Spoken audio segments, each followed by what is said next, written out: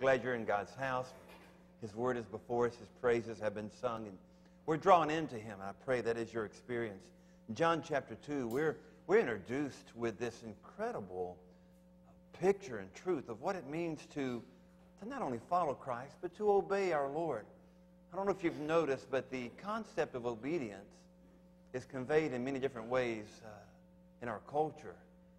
Sometimes the idea of obedience is framed very negatively, where someone is surrendering or submitting to the coercion of authority. In 1961, during his trial for heavy involvement in the Holocaust, Adolf Eichmann made the comment that he was surprised so many people were upset with him because all he was doing was obeying orders.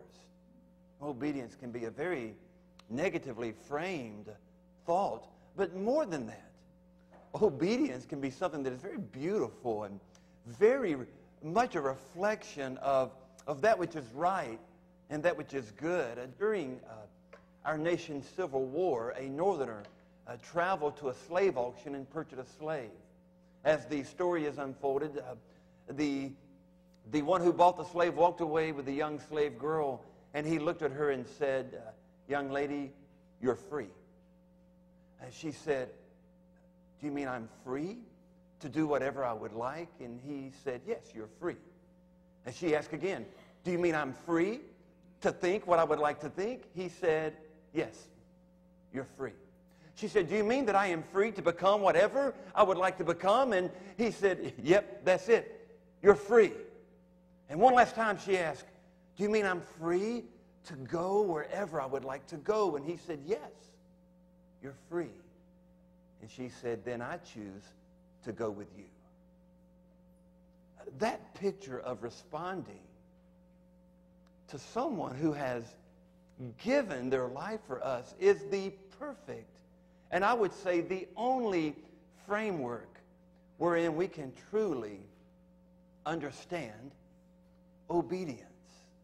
So I want to welcome you to the Gospel of John as we continue our study, guided by the theme, real life. We have discovered who Christ truly is through these words, and we've even been encouraged to follow him. Recently in the Gospel of John, we heard the very words of John the Baptist, exciting and encouraging others to follow Jesus. But now we come to an incredible display of what it means to follow Jesus as we peer into the history that is being made in the lives of the first disciples. As chapter 2 opens, there are numbered 5 committed disciples to follow Jesus. That number obviously will grow moments after this story, but you see in chapter 2 that there is an encounter of something that looks very normal in their culture and ours, the celebration of a wedding. And when you look at this story, you understand that Jesus is attending because there are some familial connections with those hosting the wedding, and he has his disciples with him. What I find incredibly telling of this story is that once we read that the disciples were invited, they're not mentioned again to the very end of the story when we're told the disciples knew the glory of Christ. So as we look into this story, I begin to see that the story is absent of any interaction with the disciples except for the fact that they have been called to be observers.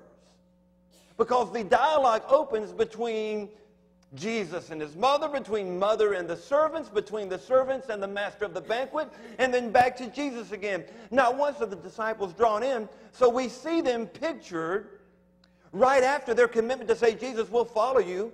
They're pictured as observing this incredible story that has as its centerpiece obedience. Well, in a moment you'll hear Jesus' own mother Mary saying, "Just do whatever he tells you." Now, I know there's some in the room that have said that to your preschool children. Have you not? Don't ask me to explain. Just do whatever I say. And that's not necessarily the spirit wherein Mary speaks these words, but she's encouraging and she's calling those servants to obey Jesus. And what I love about this is here are those initial disciples looking on at what happens when we obey the one who gave his life for us. Or what happens to the one who has called us by his love to follow him? So I want to ask you to take a moment, maybe take a break from all the other thoughts you've had of this past week or this coming week. And I'd like to ask you to posture yourself beside those 5 disciples as they viewed this story and entered a lesson of obedience like none that would come after. And I pray that you'll see within the very simple setting of this story lessons for how you and I must have our obedience framed. Not negatively, as if we're following the coercion of authority, but having our obedience framed by our desire to be and to follow the one we love.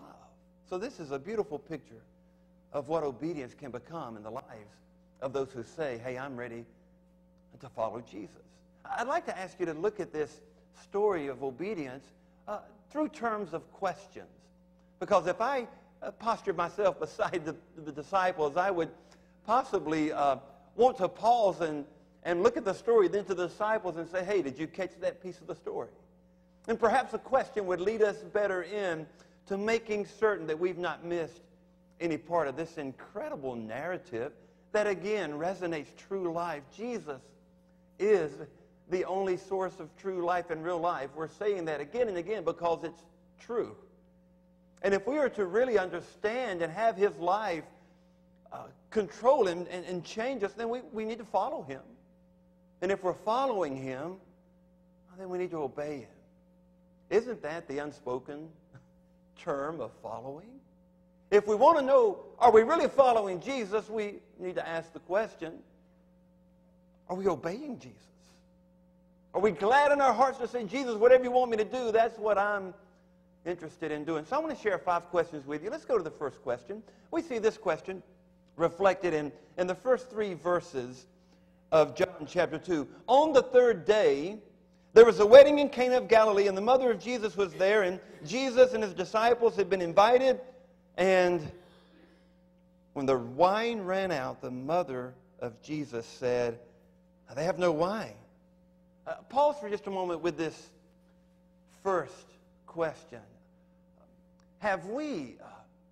Are we desperate for Jesus, even in those moments that seem to be routine? Are we desperate for Jesus in those daily routines of life, those matters of life? This is a very, very important question. Because I want you to notice something about this setting as we attempt to recognize whether or not we're desperate for Jesus, even in routine matters. I find myself being desperate for Jesus when the stakes are high. And there's something happening that I really can't discern, but I'm interested in your daily matters. That day-to-day journey wherein Paul referenced it as walking circumspectly in life. I want to know there, are you desperately needing Jesus? Do you recognize that you need him there as much as in the grand narratives of life? So with this first question, I want to ask you to consider the simplicity of the first 3 verses of this story. I like to capture this question under the heading Christ in the commonplace. I want to show you just the commonplace nature of this story. God has reached down through Christ in his power to enter into the practical context of a very simple need.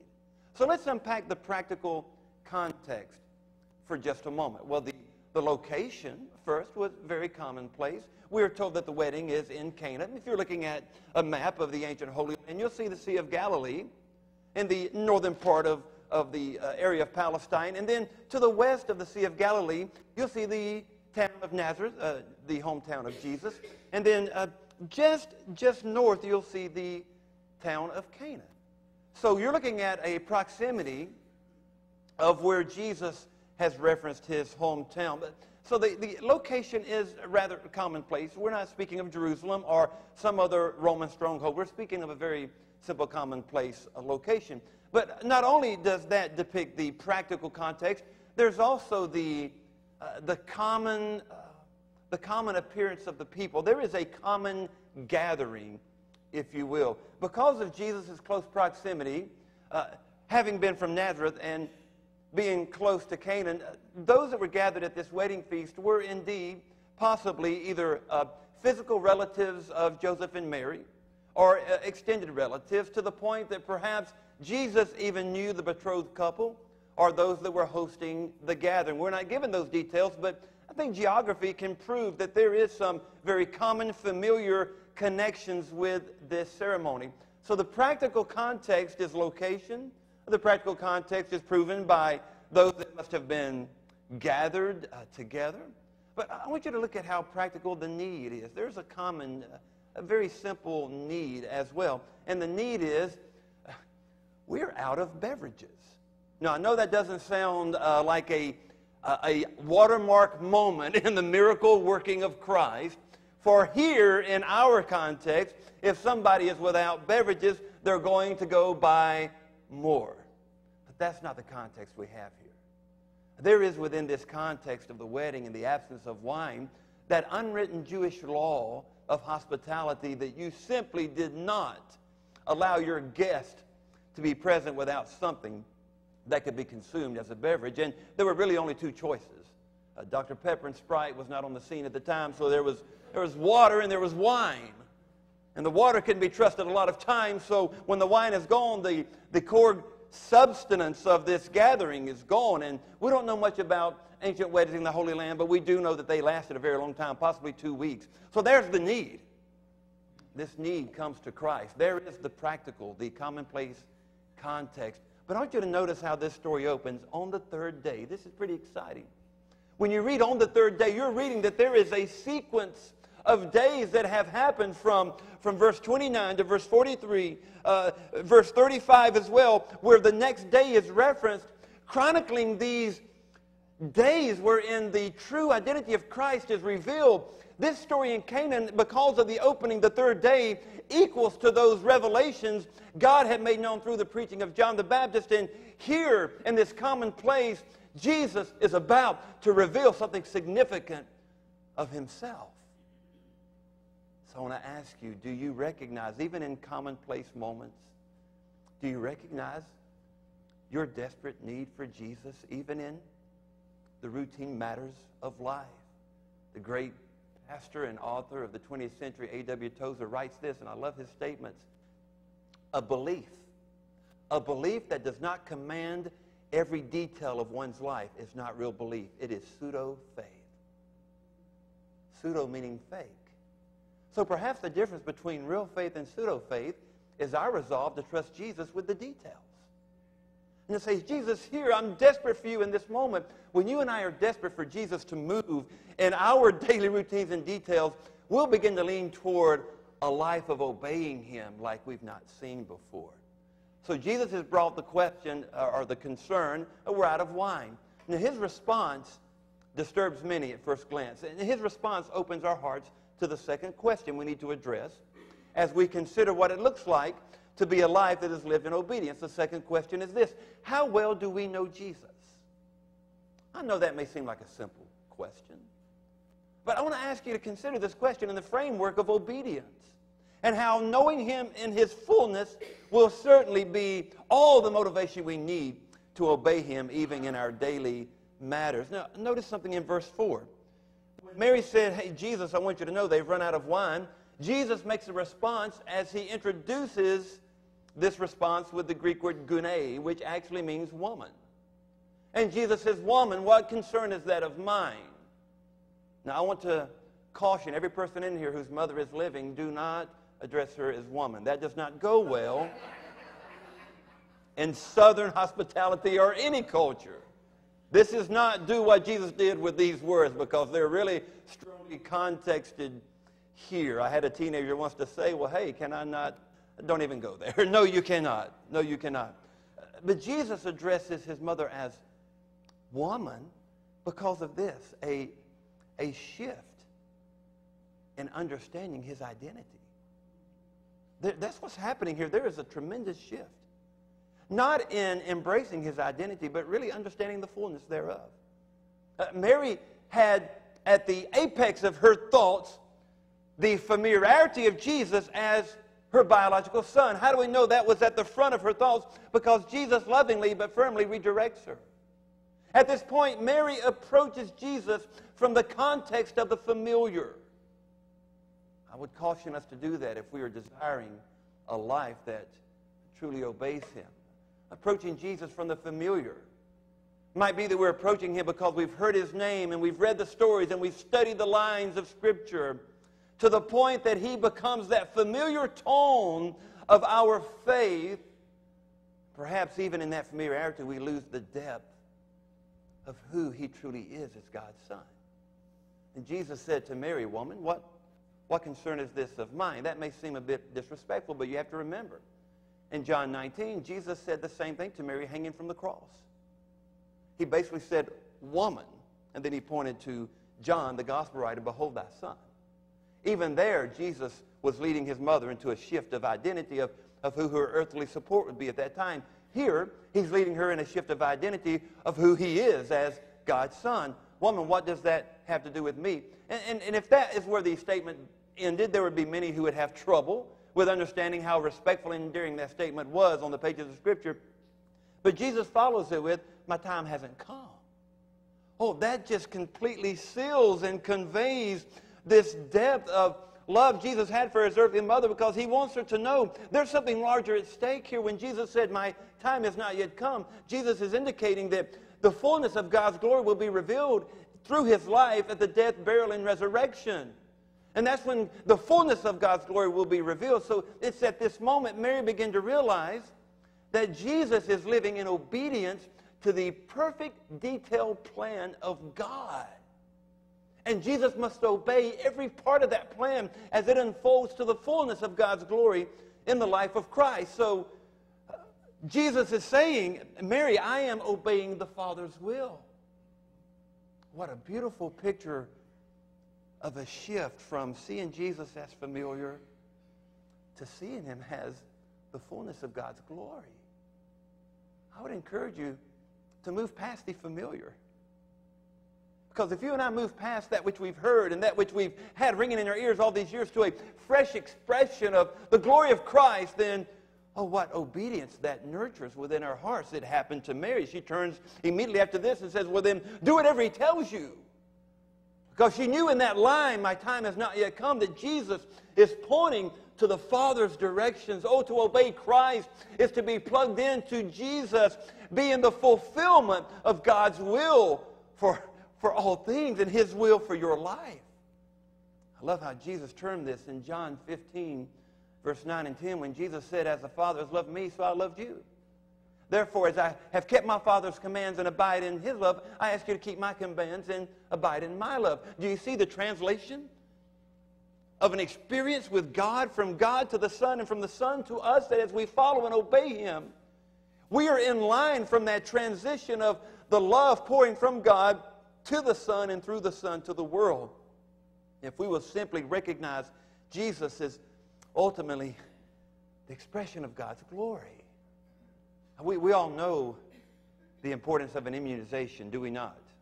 This time of year, we know the importance of a flu shot, a vaccine that allows some of the disease in a dead form to be injected so that the body can respond and that outside agent have no effect on the body. I fear there is a correlation here that would make us rather uncomfortable. I fear at times we have been inoculated with just enough of Jesus to be so familiar that perhaps we do not allow our lives to be open to a fresh experience and understanding of who he is in even a deeper way.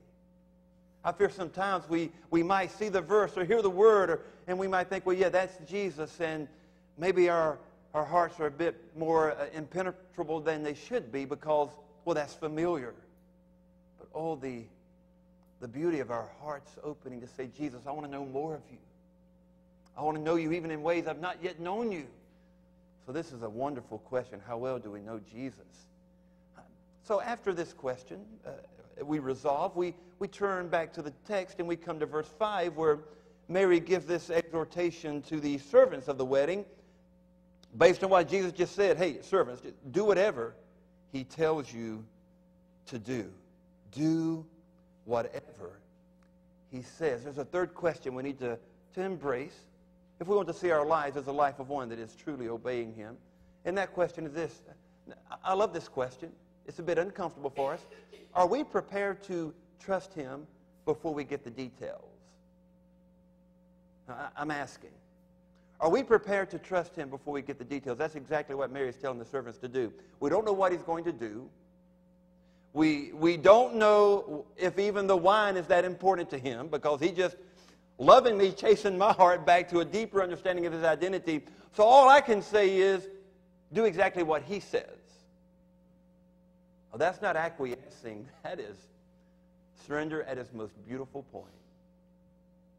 For the earthly mother of Mary to say, you know what, I have no directive over his authority. Just do whatever he says. My wife and I'm certain, could have done better in so many areas, but our desire has been in raising our two older girls, and now our youngest girl, is to teach them the most simple principle of discipleship. Just do what Jesus says. Just do what he says. Obey him. Follow him. And if it doesn't look like what I would do when I follow him, don't worry about that. You just obey him in your life. Do exactly what he says. When Mary pointed the servants to this, I believe she was emphasizing two very clear expressions of what it means to trust Jesus with the details. First, categorically, and second, conclusively. Categorically, at this point, there's no idea what Jesus is going to say. So it's as if Mary is saying to the servants, in whatever category his words are about to fall into your life, obey them. You know, there are times Jesus speaks to our lives, and the category of his words might be our role as a father or a mom or a son or a daughter. Other times he may speak in the category he might be speaking to our hearts over would concern our roles as a student or an employer, employee, whatever the case may be. There are other times he speaks and he's given us instructions on a particular area of service that we have become involved in. And it's as if the servants are hearing these words for the first time in all of history. Whatever Jesus says, regardless of the category, do that. Every category wherein he speaks, follow him. And not only do I think the emphasis was categorically, but I think the emphasis was very conclusive. Meaning when Jesus speaks, that's pretty much it. I can't tell you how many times the corner of my mouth goes up in a smile when people will come and say, Pastor, I really don't know what to do. I believe Jesus has told me to do this, but I'm just really not sure what to do. And I'll smile and say, that I'm not going to top that. You go do what he says. So many times it's very tempting to abort that conclusiveness because maybe we're a little afraid, a little fearful. But when Jesus speaks, may it be, we want to do this even before the details. I can't tell you how many times I've stepped out on faith and I didn't have any details. And I am a detail-driven monster. I'll tell you that right now. I want to know the map and what's going to happen, when, where, and how. And 99% of the time when I sense the voice of the Lord leading me, there are no details. They come, just like they come in this story. Let me show you what I'm talking about. Let's go to verses 6 through 8. This is phenomenal. In verses 6 through 8, this is what we read. So Jesus said to the servants, fill up the water pots. There were 6 stone water jars, probably 20 to 30 gallons apiece. Most would say the larger amount. And, these were pots where ceremonial cleansing was the purpose. In this day, especially in Hebrew custom, whatever you touched during a given daily pilgrimage, that unclean thing would make you unclean. So anytime you entered any type of Jewish customary ceremony, you wanted to purify yourself with washing hands, and the water pots were there for that purpose. There must have been an incredibly large gathering to require that many pots and those many gallons of water. So Jesus goes and points at those pots, and he says this. We see the directive given in God's Word.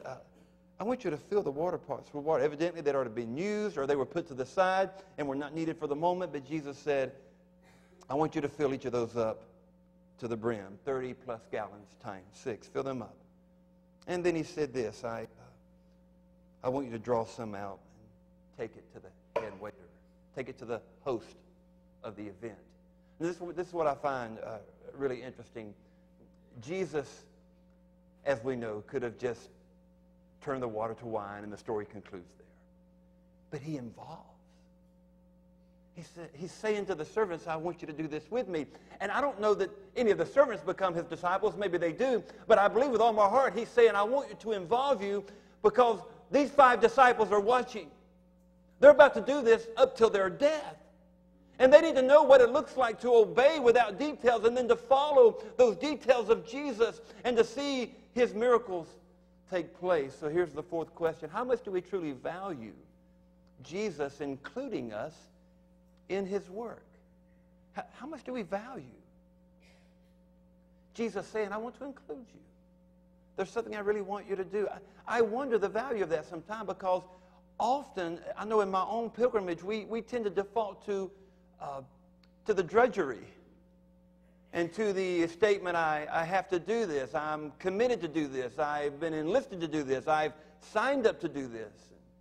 A lot of times, those institutional phrases can seem to squelch the joy and the value of Jesus involving us and saying, I could do this without you, but I choose to do this through you.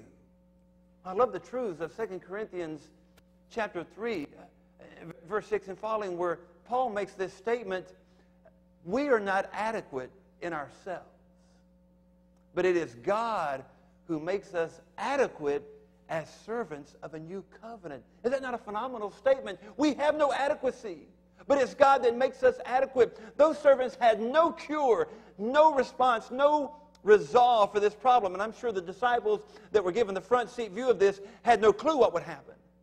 And Jesus said, I want to involve you because where your pots are empty, I want to make them full.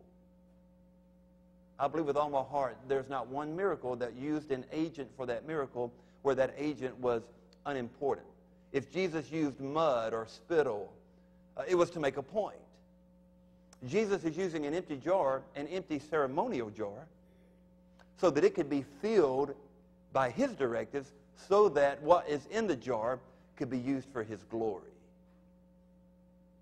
I wonder if at times when we come to Jesus that we don't come empty enough to say, Jesus, I want to be like that vessel you poured out at the wedding of Canaan. I want to be so empty that you can fill all of me to the brim. Make no mistake about it, Jesus didn't even have to say to the brim. He could have used a thimble to quench everyone's thirst. But he wanted, I believe, to ignite a passion within those who are following him that when I fill you, it's to the utmost, overflowing, so that I can do amazing things through you. If we do not resolve this question in our lives, we will never move from a volunteer to a minister on his behalf. Do we value Jesus including us in his work? And then there's a final question. Verses 9 through 11 allows this question to be sought after. See the conclusion of this story. Verse 9, when the head waiter tasted the water, well, you guys who know the story, you know what happened. He said, why are you giving us the best wine now? We've already run out of the other. This is the best. Isn't that amazing? Jesus says, I want to include you in my work, but not for mediocrity. I want to give my best. I want to present the best love, the best exhibit of love, the best exhibit of truth. I want to present myself in an incredible way, and I choose to use you. We should say goodbye to mediocrity just because of this one vision of this miracle. And the head waiter said, why have you saved the best wine till now? And we move to verse 11. This miracle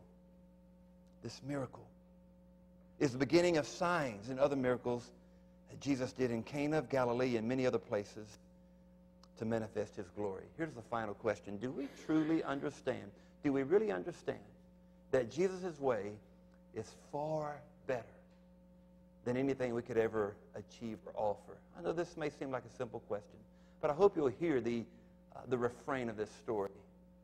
Do we really understand that Jesus' way is far better than anything we could ever achieve or offer?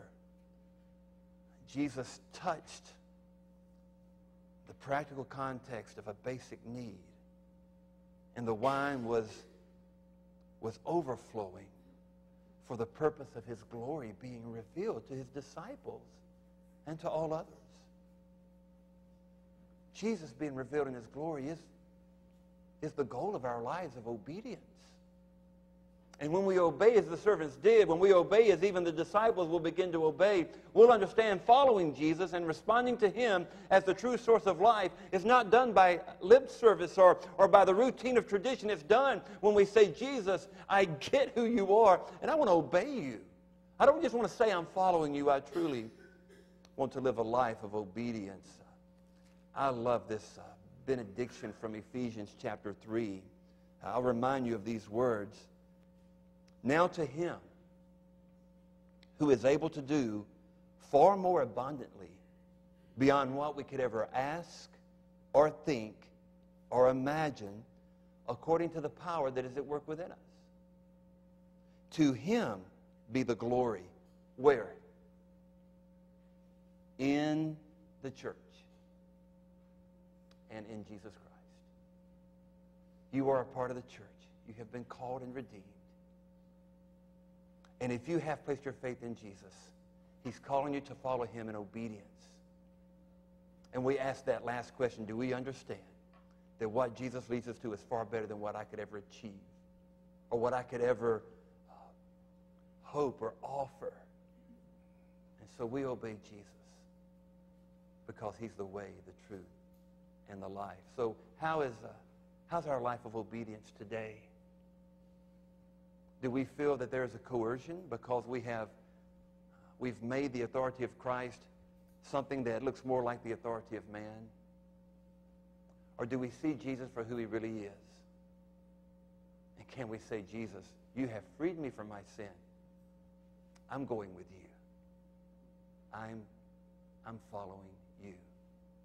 May we allow God's truth today to redefine what it means to follow Jesus. And if this is a deep probing opportunity for the Lord, I just want to ask you to do this. Do what the 5 disciples did. Do what the servants did. Take on the posture of the empty pot. And come to Jesus just like you are. Say, Jesus, here I am. I need you to fill me. I need you to use me. I want to obey you. May that be our prayer. Let's pray together.